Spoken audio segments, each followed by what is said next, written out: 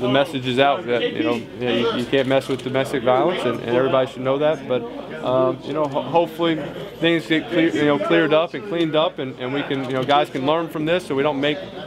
these mistakes, and the NFL can learn from this. But when you're a football player and you play in the NFL, anything that happens amongst the other players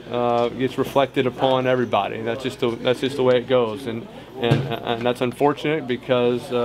it's a small number of people that this is happening to, and so I don't know all the facts on every single case and what's going on, but as players we gotta be aware of what's going on, learn from the situations, but we still gotta go out there, do our job, be good citizens in our community, and be good people, and try to reflect our image in the New York Giants in a positive way. Obviously, it creates that stigma for the rest of the league, but it's got to be guys like myself, guys like Eli Manning, Antero Rowe, guys that have a positive image, that do positive things in their communities, that have to come to the light and have to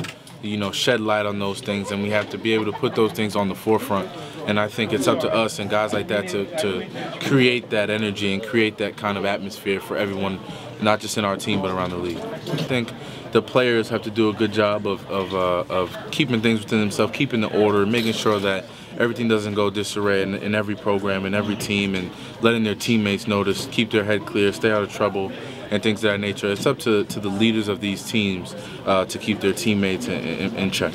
How important is it to you to represent yourself, your family, your community, the Giants, in a positive sense with all that's going on? It's very important to me with, obviously with, my family and my daughter, and you got to look at people that you have that count on you each and every day. It's important to put a good image out there and be a good role model for those people, because you know that they're looking at you and they're watching you, and the one thing, as soon as one thing happens that's negative, it's a downfall for your entire family, and it's hard to come back from certain things like that. So you just want to be able to keep positive things out there and be a good role model for these children.